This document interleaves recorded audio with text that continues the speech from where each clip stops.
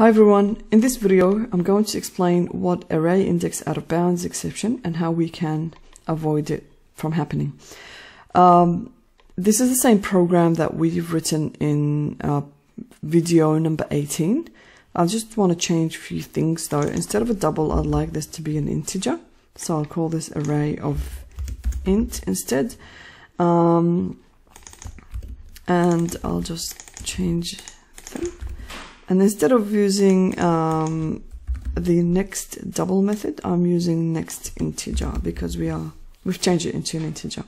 So I'm meaning to actually create an array of integers with 3 indexes and just putting these values. So that's the plan.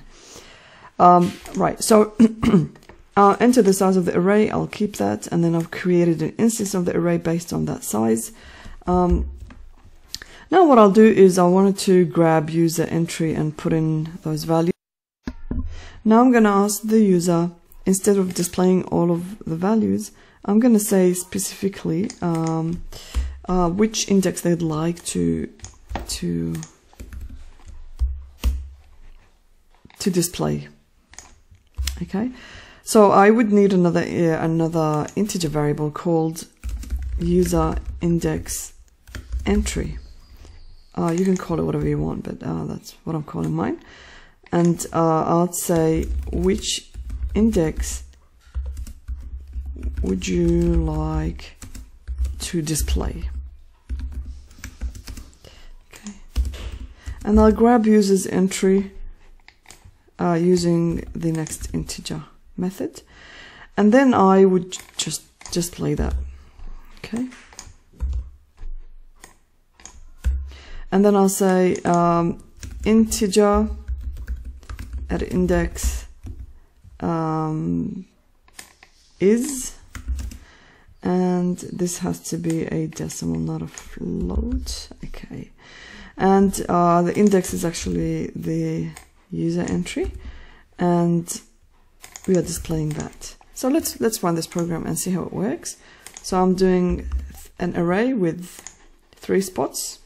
Okay, and I'm putting the values 1, 2, and 3. Which index would you like to display? So if I said 1, it should print 22, and which it does.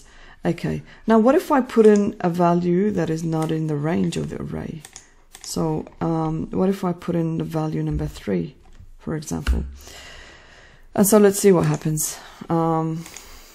Putting 3, 1, 2, and 3, and then I'll say I want to display the 4th element. So it's telling me that the program crashes, and it says it's an array index out of bounds exception. Now this happens when we try to access an index that is not in the range of the array, or it doesn't exist in the created array, such as this case. So anything that is not in the yellow is out of the range, is not within the array. So this exception is thrown at runtime. It means that the compiler did not complain before that. It didn't put an underline here or anything of that sort. This is because this exception is caused depending on user entry.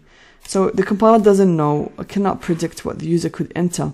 So it would work on certain entry, but on other entries it would crash. So that's why we call this a runtime exception. Okay, so how do we fix it? We could simply have a condition here that checks if user entry is less than array size, then it's fine. We are within the range. Okay. Oh, sorry, I put this in somewhere else. Okay, right.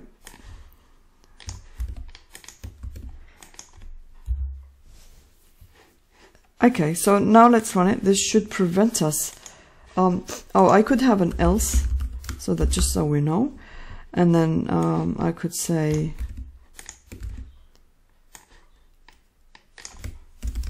no such index exists. Okay.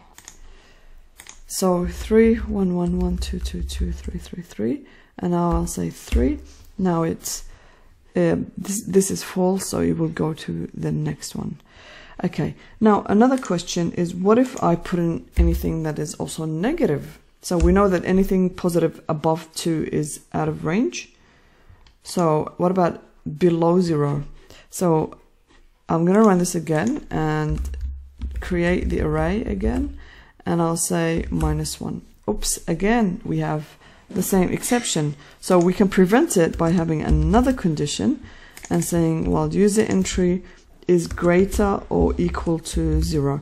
We have equal to 0 because 0 is a valid index. So we want it to be included. So if I do this again